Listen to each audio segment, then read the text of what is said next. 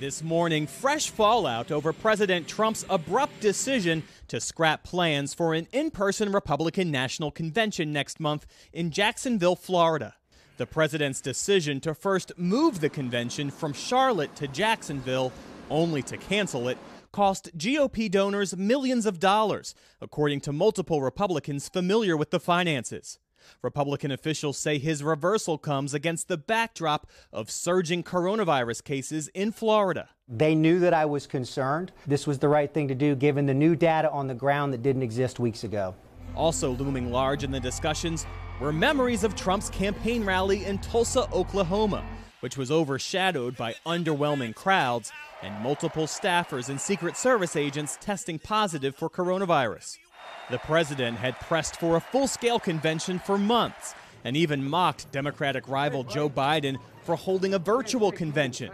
NBC News has learned Republican officials are now scrambling to figure out where the president will deliver his acceptance speech. He hasn't decided that just yet, but we have a number of really creative, exciting options that he's looking at. Complicating all of it, the president's polling plunge, trailing Joe Biden, due in part to his handling of the coronavirus crisis. With cases surging and the economy reeling, the White House and congressional Republicans say they've reached an agreement on another relief bill.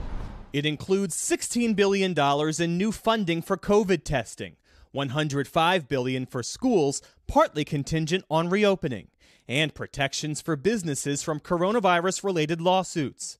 Among the sticking points, those $600 a week payments, unemployment benefits set to expire this weekend. Now, the Trump administration wants those weekly payments to end, saying they provide a disincentive for people to find work. Democrats say they want to extend those payments, and they want to also include rent and mortgage assistance as well. Now, negotiations between Democrats and Republicans are expected next week, but lawmakers don't have much time to reach a deal because Congress is scheduled to take its month-long recess starting next weekend. Kristen, Peter? Geoff Bennett at the White House this morning. Geoff, thank you.